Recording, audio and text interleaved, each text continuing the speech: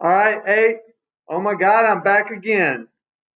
Tell your brother, tell your sister, tell your friends. All right, it's a little bit of Backstreet Boys there for you. You guys probably don't know who the Backstreet Boys are or were, but I do. They're popular a long time ago. Okay, back when well, it was a long time ago. Anyways, I think I posted this yesterday. The Bill of Rights. It's important. Bill of Rights is a big deal. All right, not unlike your teacher. I'm a big deal. But all jokes aside, let's not. I'm not comparing myself to the Bill of Rights. Just saying, Bill of Rights is very important. Okay, and that's why we're studying it here in civics and economics. That is also why there's a quiz on the Bill of Rights, which I just put on Canvas. Now I'm going to upload this video um, on Canvas as well to help you out. I put yesterday the assignment was on the Bill of Rights. Today the assignment is a quiz about the Bill of Rights. All right, this is a quiz grade. So let's go through it here. Boom. All right, First Amendment. So the Bill of Rights is the first 10 amendments to the United States Constitution. Remember, those anti-federalists would not ratify the Bill of Rights unless, or would not ratify the Constitution unless it had a Bill of Rights within it. So, because they wanted protections for the individual. Remember, the Anti-Federalists were very suspicious or weary of a big government. That is a reaction to the government that England imposed upon the colonies. All right, so they're suspicious of the big government, but remember they had with the Constitution it's a movement more towards a big government because those Articles of Confederation did not work. So let's go ahead and get into it. First Amendment guarantees. People always think, well, freedom of religion, freedom of speech, but not only that, there are other ones. So free speech right there, religion, assembly, the right to assembly, petition, make a formal request by the government. It has a lot of things in it. All right, five things in it right there are listed. So you can express yourself with speech. You can publish things, and then you can practice, your religion. There is no state religion. Remember, if you remember, why those Puritans came to the New World, to the colonies, is because England had what's called the Church of England, where you basically had to be part of that church to live there, and freedom of assembly. So with the protests that are going on today in America, a lot of that has to do with freedom of assembly. All right. And the government often protects this. For instance, there was a case several years ago where the Nazi Party in America petitioned to do a protest or do a rally. Now they went through all the steps to do this, and one of the judges that looked at it, even though he was Jewish, all right, which Nazis are against Jews, neo Nazis are, he said, "Hey, look, they went through this, they made this petition, they went through all the correct steps, so he granted them the right to do their little rally or whatever they were doing." But with these freedoms, so freedom of speech, I always try to tell students, does not mean freedom of consequences. All right, you cannot just go out and say whatever you want to say. There are restrictions on it. In other words, if you say something that puts others in danger, that is, you could say, well, freedom of speech gives me the right to do that, but it doesn't. It's restricted in some sense. So the example that's often cited is hollering fire in a crowded theater. If the theater is crowded and you holler fire, everybody's going to stampede and run for the exit, and people are going to get hurt. All right. So that is an example that's often cited or that's kind of often used, that you cannot just say anything because there are certain instances where that freedom of speech is limited and there are consequences with it. But the First Amendment, not only freedom of speech, there are other ones there as well. So the Second Amendment, one that students often cite or often talk about, the right to bear arms. Now, I had a discussion with my graduate school professor a few years ago about this, and it's kind of a convoluted amendment. In other words, the original intent was for citizens to be able to protect themselves over abuse from the government. Today, all right, that's not why it's still in place. In other words, if I have the right to bear arm or own a weapon. All right, that has not going to stop the government from doing anything against me because the government has what? They have tanks, they have bombs, they have all these massive weapons. So me owning a gun is not is not going to do anything against the government's power. But it's still used today for certain things as far as protection from others as well. So the right to serve in a militia and own a gun. It's one that certain factions of our populace are very invested in, and they're very supportive of that amendment, the right to bear arms, the Second Amendment. The third one has to do, remember, I told you this before, it's kind of a reaction of that Quartering Act that Great Britain impressed upon the colonies, that there is no forced housing of soldiers. In other words, just because someone serves in the military, you do not have to house them or keep them in your house. You don't have to keep troops in your house during times of war. So that's the Third Amendment. Not necessarily used today that much because like I was in the Marine Corps and the government provides its military members with housing, whether you stay in a barracks or if you're married, they'll give you a stipend for or housing allowance to buy a house or rent a house or whatnot. That's the Third Amendment, no forced housing. The Fourth Amendment, also another very important one, is no illegal searches or seizures. So this is an example I tell students is if you are driving and the police pulls you over, so I tell you what, about 6 months ago I got pulled over because I was driving in a lane next in a I was driving on Highway 1 and there's a school right there on Highway 1. It's a private school and the policeman was there directing traffic. Well, I was in the wrong. I should have moved over into the left-hand lane, but I didn't.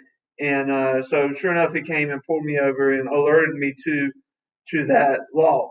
And I mean, I didn't get a ticket or nothing, but he just told me that. Now, if he would have asked, I had a bag in my car for my baseball stuff because I coach baseball here at the school, so it was my baseball uniform and stuff in that bag. If he would have said, "You mind if I look in that bag?" I probably would have been like, "All right, you can look in the bag if you want," but I have the right to tell him no because he did not have a warrant for to look in that bag. So police, they must have a search warrant before they search your belongings. All right, no illegal searches or seizures. It means the individual citizen has a right to privacy. That is, remember, because these anti-federalists were trying to protect the individuals. The government cannot just come in your house or your home and just start taking things, taking your property, looking through things. They have to have probable cause or a search warrant. So that's kind of the example maybe I use. Now, probable cause could be things. So, say a bank has been robbed, and someone gets pulled over, and they have a bag, and there's like dollar bills fumbling or protruding from the bag. Well, the government in that case would have probable cause or suspicion to say, "Look, take that and look at it." That a crime could have been committed. But the Fourth Amendment protects you as a citizen against illegal search or seizure of property. The Fifth Amendment, also another very important one. And the way I explain this one to students is you probably have seen on in movies and stuff where a policeman, or like if you're like me, when I was in high school, I used to watch this show. It was called Cops. I guess maybe it still comes on, but when someone gets arrested, what do the police say? You have the right to remain silent. All right, that is the Fifth Amendment, meaning you do not have to incriminate. You have the right to remain silent, meaning you don't have to talk, which would incriminate yourself. You have what's called due process. Okay, that there's a process from arrest through booking through trial that we go through, and I see this today a lot on TV with celebrities, athletes, politicians. They're always pushing for people to be arrested or people to be tried. Well, but you have to realize in America we have something called due process, where there's a process of evidence coming to light before that person can go on trial and be convicted of a crime. And this is very important because in other countries, if someone, you look at in the 20th century Russia, or even today in certain countries in the world, there is no due process. Someone who is convicted or thought suspected of a crime, they are immediately thrown in jail. They're not given any defense or anything, and then they are served with a penalty for their crime, even though there was no due process which would show evidence of their crime. Eminent domain, again, is it protects the person against government taking property. And then a grand jury is different from a trial jury. A grand jury is people that look at the evidence and they decide basically if there's enough evidence there should be a trial or not. And then double jeopardy. So the way I explain double jeopardy is if someone goes on trial for a crime and they are found innocent. Now, even if years later there comes to light evidence that they actually did the crime, they cannot be tried for that crime again. All right, so that's what double jeopardy. One student last year, I got in a discussion with one student about O.J. Simpson. So if you don't know who O.J. Simpson was, he was a superstar, a celebrity, and they thought he killed his wife and another person. And so he went to trial and they found him not guilty. Well, people still say, well, O.J. Simpson actually was the one who killed his wife and the other guy too. And there's been more evidence, DNA evidence and whatnot, that would suggest that he did it. I said, well, he can't be tried again. All right, that's double jeopardy. Once you're found innocent, you can't go on trial again, even if there's stuff that comes out that you actually did it. So that's the Fifth Amendment, another very important one. Sixth Amendment, also important. And you hear this sometimes in the reading of what's called the Miranda rights. You have the right to remain silent. If you cannot afford an attorney, the state will provide one for you. So the government will give an individual a lawyer or some type of legal representation if they do not have the money or the means to provide one for themselves. A speedy and public trial. In other words, if I go out here and they think I committed a crime and they want to put me on trial for it, well, I can't be put in jail for 5 years before they put me on trial for, I don't know, some misdemeanor, or not misdemeanor, but some small crime, some nonviolent crime. All right. Speedy and public. So say there's a person out here, for instance, who is convicted of harboring drugs. They have drugs. Well, you can't put them in jail for 10 years for a nonviolent offense. All right, before they go to trial. That is against the Sixth Amendment. It has to be somewhat proceed with somewhat speed and be public. In other words, there has to be other citizens that can view it, and that it's not closed off. Because if things are closed off and done in private, in this case, then you have injustices that are done to the person that's put on trial. An impartial jury or jury trial, 12 impartial people. All right, so you can't get 12 people who they say even before the trial happens, well, we think he did it. He did it. or she did it. All right, that's not impartial. And then people have to be informed. You have to be informed of the charges against you. All right, so Sixth Amendment is important as well.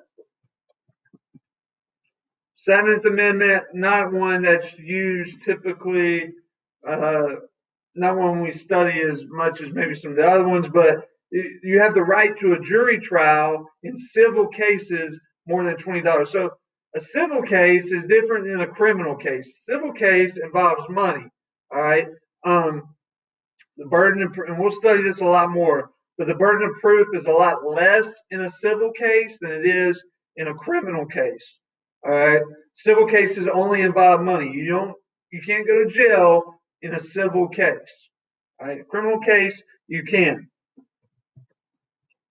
Eighth Amendment, no excessive bail or fine. In other words, if not me, but if someone is convicted, I'll tell you like this. I've got one ticket in my life. All right. It wasn't a speeding ticket. I got a ticket when I think I may have told you all this. I got a ticket when I was in California because I was riding in the back seat. I didn't have my seatbelt on. So it wasn't this, I don't have a speeding ticket. I don't have anything else. I have one seatbelt ticket. In North Carolina, you didn't have to have a seatbelt on in the back seat. But then I moved to California when I was stationed in the Marine Corps. You did. I wasn't aware of the law. That's how it is. But they can't. The Eighth Amendment would protect me against a fine. I had to pay a fine. It was like $170, which to me is still excessive for not wearing a seatbelt. But they couldn't have made me pay $170,000 for that seatbelt ticket, or give me 5 years in prison for a seatbelt ticket, seatbelt infraction. That would be a cruel and unusual punishment or an excessive fine. All right, so that's what the Eighth Amendment protects me against. Ninth Amendment basically says all rights not listed are still protected. So that's why the Joker's on there. It's like the Joker card. It still trumps all. In other words, meaning that if your rights, just because it doesn't say it in the Constitution, doesn't mean that citizens don't have these certain rights. So just because it doesn't say I have the right to wear a polo shirt today, it doesn't mean I don't have that right. Okay, I still do, just because it doesn't say it. So the Ninth Amendment is kind of like a cover all the bases type amendment for individuals. The 10th Amendment is similar, but it has to do with the reserved powers, which I went over a couple of days ago, and it says that all rights not given to the national government. So if it's not listed in the Constitution about a national or right for the national government, then that right then is reserved to the state governments. The states are the ones that make a decision on that issue. So it's reserved powers is what that would entail. So the quiz I put on Canvas, you can watch this video to help you out with that. Look at the PowerPoint. You should have some good reference for the Bill of Rights after the assignment yesterday, the Edpuzzle assignment from yesterday. So let's try to get this done. If you have any questions, please question about anything. All right, any assignment, life in general, whatever. But the Bill of Rights, hey, let me know. That's why I'm here. All right.